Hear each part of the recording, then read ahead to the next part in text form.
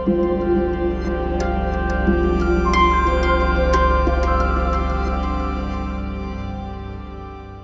right, my name's Mike Bridgman.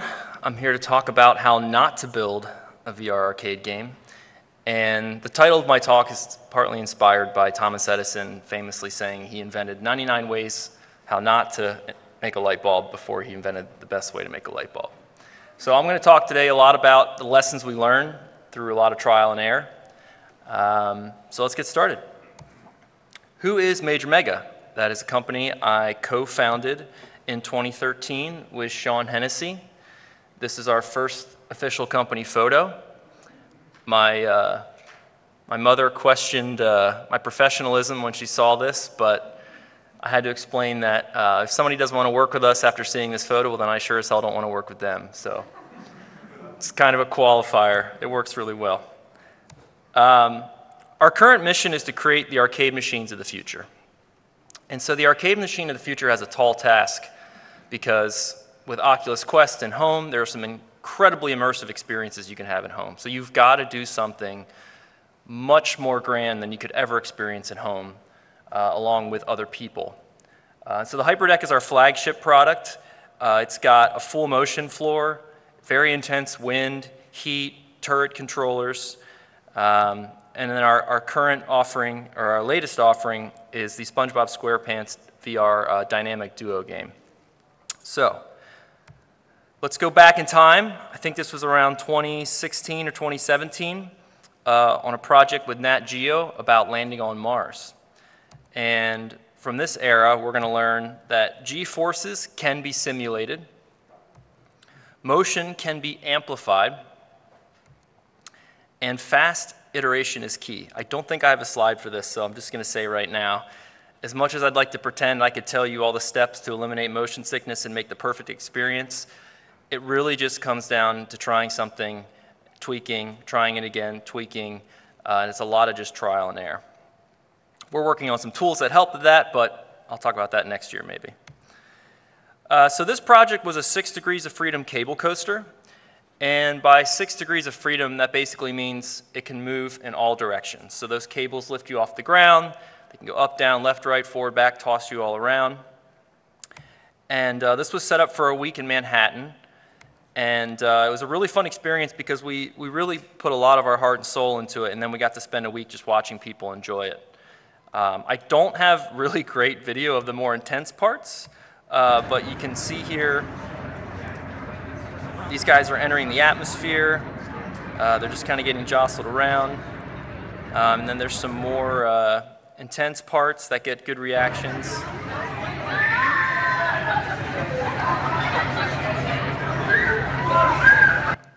So let's talk about this G-force simulation.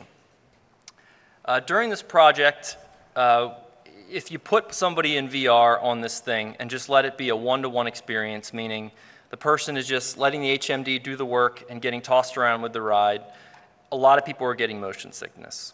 And what we discovered is it's because they weren't feeling the proper G-forces for what they were seeing visually.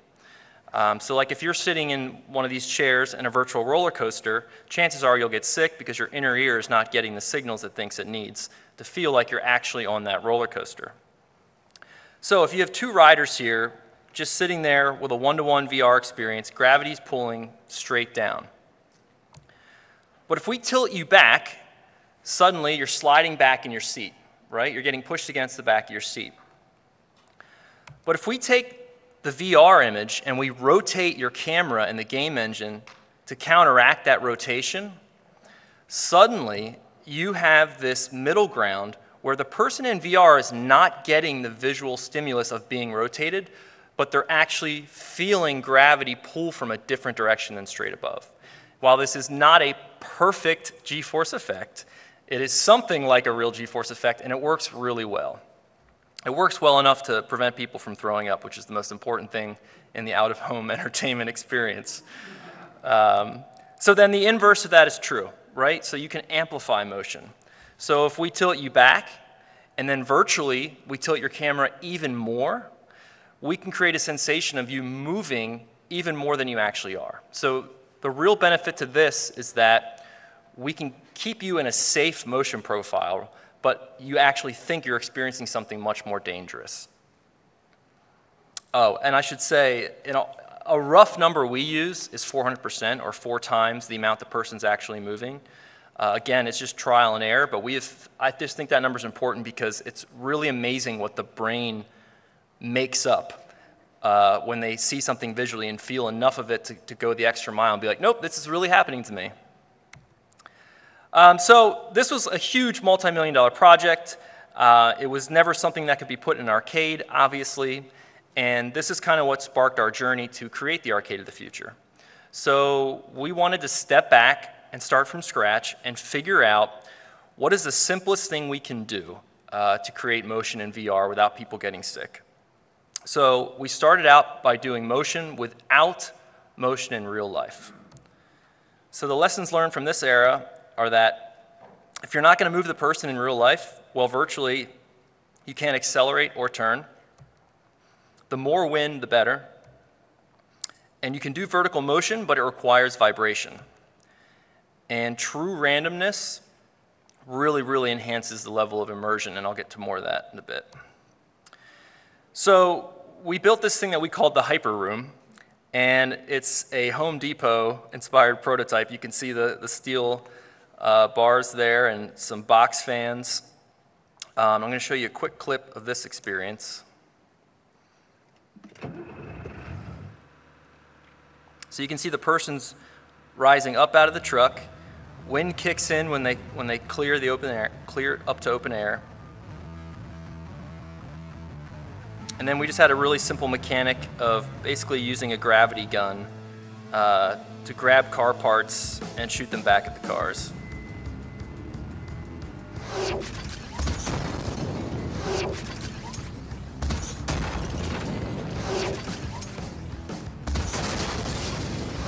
So because this person is never accelerating or decelerating, he came up out of the truck, was already going 55. It was a great experience, and nobody really got sick. And so for that vertical vibration, I'm assuming a lot of you are working in 5.1 or 7.1 surround sound in your games. And a really, really easy way to add accurate and realistic vibration is through a low-frequency transducer. And the Kleenex brand name of that is the Butt Kicker. Maybe you've heard of it. They're popular in home theaters. They shake your sofa. But basically, a low-frequency transducer is a speaker without a speaker cone. So all you have to do, and at my company, that all you have to do phrase is a trigger. That means it's not actually as simple as you're saying. But all you have to do is hook the sub-channel up to this transducer, and then when you send an explosion or gunfire or an elevator sound or whatever you're doing, your floor will vibrate exactly how it sounds. So it's a really easy way to recycle the assets you're already using. And then I want to talk about random. When we first did this experience, we wanted to add road bumps. So you start out with just a very basic boom, boom, boom, boom, boom, boom, just like you're driving down the highway. But when the pattern is perfect, your brain kind of starts ignoring it, right? It gets used to it, and you don't even realize it's there. So then we started just using basically math.random, the simplest way we could do it, and mixing it up a little. But it still didn't feel very organic. And we found that using a Perlin noise function, maybe some of you have used it, it's a 2D visualization on the right here. It's a really great way to get organic noise. That's very popular in terrain generation and things like that. So we found that using Perlin noise for environmental effects and haptic feelings is a really great way to add that next level of immersion. So let's take it a step further and add motion in real life with motion in VR. So lessons learned from here are wind direction is not always important. Mostly it's not important. Motion and heat do require visual indicators to be truly effective. And the fishbowl effect is real. Players are self-conscious when you essentially blindfold them in public with a VR headset. And haptics require a 240 frames a second or greater resolution to be effective. So for our platform, we went with 3 degrees of freedom, which basically means you can roll left and right, you can pitch forward and back, and you can heave straight up and down. And we tried all kinds of stuff with airbags and springs and some other weird stuff, but electric linear actuators are the sweet spot of price, low maintenance. They're very affordable, and you can see here they're a pretty compact package. So then we built a safety deck around the motion platform, and we ended up creating what I call the VR speakeasy. This was set up in the storage closet of a sandwich shop. I swear to God, you had to suck in your chest to get past the garbage bins to get into the door. And every Friday night, we would invite people out, bring a bunch of beer, and just put people through this VR experience. They had no idea what to expect, and we just studied whenever they felt sick or didn't want to play, and we just kept iterating until nobody got motion sick whatsoever. So you can see here, we took this thing to an open source conference, and this is before we had fully realized it, but you can see that the wind is placed directly above him. But what we came to realize is that if you're blasting someone with a lot of air, and then you turn that air off, and then you put a helicopter above them, you can put that air back on. It really doesn't matter what direction it's coming from. They are convinced that that helicopter is what's generating that air, and it's coming down on top of them. So we actually removed ceiling fans from all our designs because for our application where the player is standing in the same spot, it was almost 100% reliant on the visual indicators of where that source of air was coming from. We use infrared heaters for instant effect. Infrared is really neat because it heats the water in your skin with microwaves, which sounds really scary, but it's not. And so that's really nice for interactive applications where you're passing by lava or you have an explosion next to you. You can really feel that heat instantaneously. This is a screenshot from one of our first titles called Hair. There's 2 things going on here. The villain is shooting lasers at your vessel, and at first we didn't have any kind of ambient light, but we turned on the heat to represent those lasers cooking ahead above you. And people thought it was cool. Some people didn't even notice the heat, but as soon as we put ambient red light glowing all around you, it was just crazy. Heat became the star of the show. And it was always the first thing people said when they got off the ride. They said, and that heat was just insane. And it was just, all we changed was a visual indicator that they should be feeling hot. And then the other thing to notice here is that you'll see these spring coils on all 4 sides. And we found that there's a lot of subtle movement happening. And when you don't have a frame of reference like a building going by you or trees or anything within proximity to really highlight the fact that you're moving, those springs give peripheral vision, give indicators that the floor is actually moving and doing stuff, and really helps highlight the fact that you are moving. You have to promise my wife I didn't use this photo. I told her I wouldn't, but I had my fingers crossed behind my back, so this is just a great example of the fact that she would never, ever play this VR game when people were around. But as soon as people left the room, she would strike a pose, she played the game, and she loved it. But it was only when it was just her and I. So this is a really tough nut to crack because at an arcade, you're just surrounded by random people. It's very hard to escape that. So our solution was to basically enclose the player in a somewhat private space, so you're kind of going into the experience and closed off from the outside world. And this ended up being very effective. And then the last thing is this is a video of our motion test. We've got 800 pounds of sandbags testing our motion floor. And the really interesting thing here is that we started by just updating the position of the actuators in our game update loop, which for like a console is 60 frames a second. For VR, it's hopefully 90 frames a second. But I could feel the motor stepping, right? I could feel the resolution of that motion. And so we started increasing it and increasing it and increasing it. It wasn't until around 240 frames a second that it did feel buttery smooth, where I could not feel the motion stepping. And what's really interesting about this notion is that I was researching online how to manage threads in Unity that are updating a lot faster than the main core loop. And I came across a guy who had solved it. I looked up his username and I dug deeper, and here he was making a VR controller with haptics built into it, so you could feel like when you had a sword battle, it would feel like the controller was bending, or you toss a whip, you could feel like it was recoiling. And he came to the same exact conclusion, that you needed a little over 200 frames a second for that to feel smooth. So, all of our experiences so far have been on Rails. And it's really easy to not get players motion sickness when they're not controlling the motion. But when you give them control, it becomes a lot more difficult to ensure they're not doing anything that's going to cause either the rider or the passenger to get sick. So the lessons learned here are that you need to get out of the building, which I'll explain in a minute.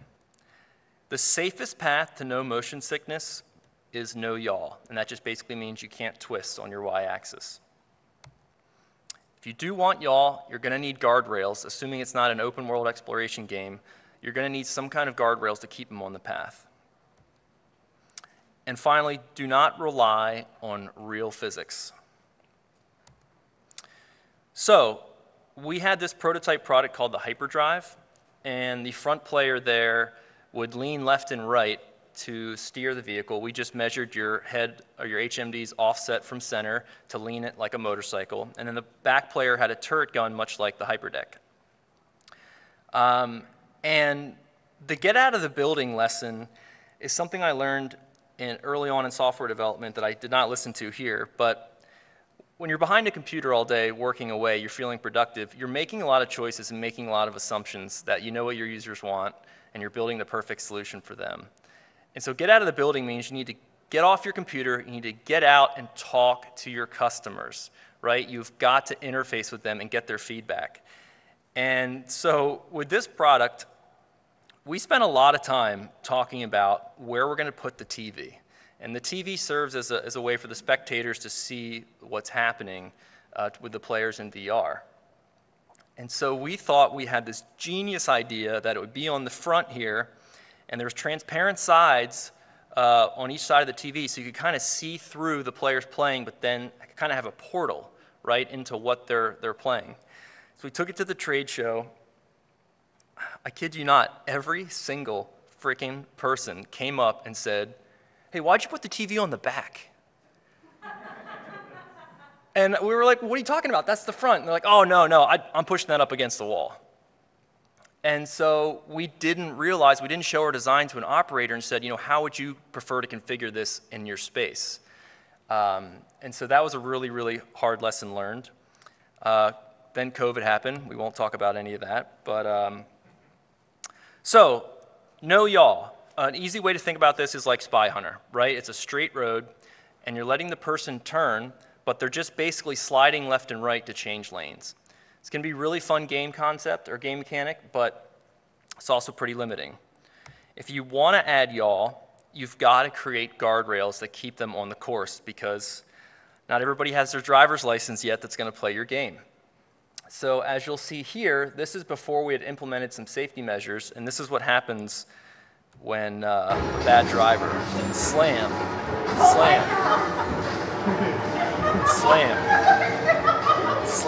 and I think you can imagine that the rear player especially is probably ready to barf. So this is just a great example of an early test and us getting out of the building or bringing people to our building to test out these mechanics.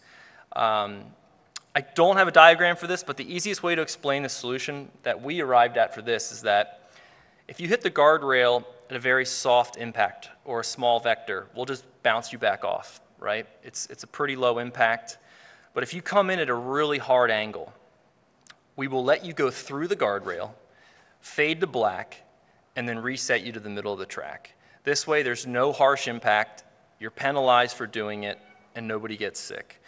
But the angle of that vector and the speed of that vector is up to you to iterate on and see what works best for your application. And then finally, don't rely on real physics. So you can see here, this guy's about to take a series of jumps. And on the last jump, he corrects himself. I realize it's pretty small. But he's veering off the road and he slams back on just in time. And a fun way to look at that is going back to Super Mario, the original Mario Brothers game. Mario jumps really fast and he falls really slow. But while he's falling, you can actually move him left and right.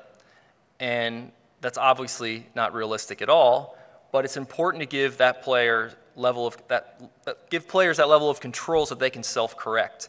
So originally with this game, once you ramped, we were just relying on physics to let you fly through the air, and people are ultimately getting very sick because you can't project where you're going to go once you hit a ramp. And so all these things came together. We launched SpongeBob SquarePants Dynamic Duo last fall in Orlando at the IAPA Expo, and this is just a fun series of clips.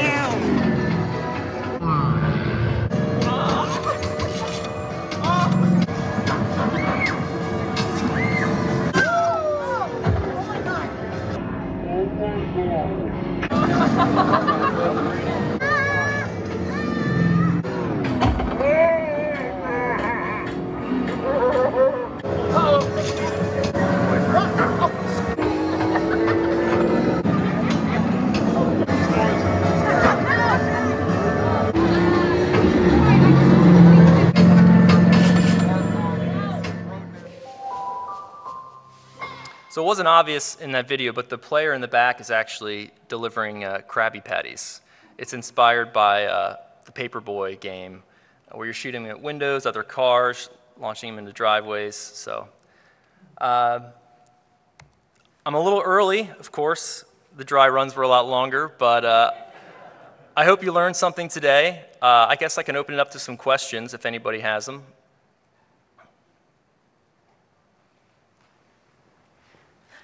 First off, this is a really fantastic talk. I feel like I learned so much, really specific, good. So who was doing most of the motion sickness testing?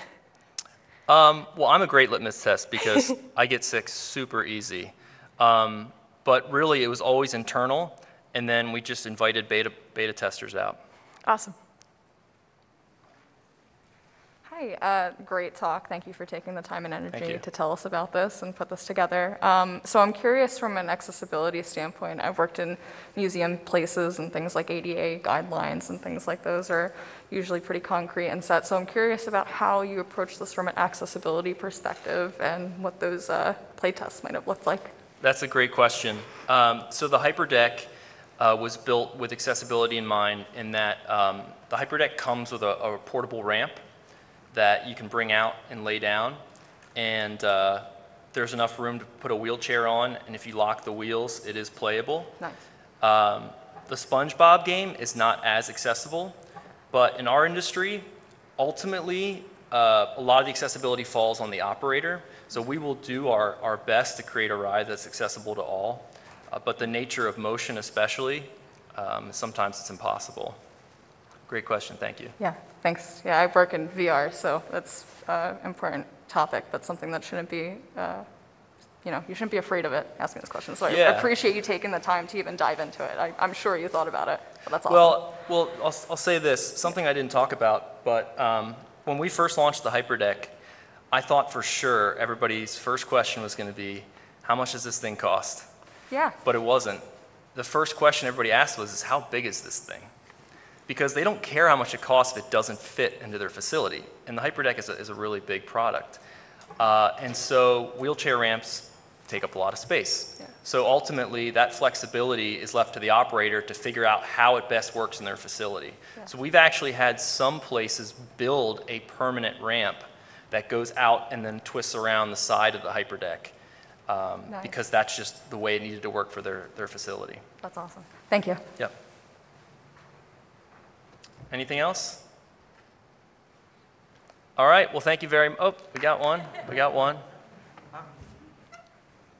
You mentioned 240 frames a second for the haptic feedback. Was that just the feedback? Was it the rate for ramping values, or is that the sort of the speed of the phrases? So you were talking about a tick, so that you have to have something that's continuous at 240 FPS. But what was the fastest speed that you rendered sort of haptic phrases at? I'm not sure I totally understand the question, but I can say that with our actuators, we're sending absolute positions. So much like an MP3 file compresses a perfect sine wave into stair steps, Yeah. that's what we have to do. Okay, so you're sending We're sending smaller and smaller stair steps, the faster our iteration is. And in terms of hitting new targets, what sort of speeds were you setting? So in our industry, you don't want to go over 1 G-force. So the speed that you do, and there's tools you can use to measure the G-force, if you go over 1 G, F24 guidelines by ASTM require a restraint. So that's kind of our limit is 1 G. Cool, thank I you. hope that answers your question. Hey, thanks for the talk. I'm wondering, when you're designing games for arcades, obviously you're going to be encountering a lot of first-time VR players.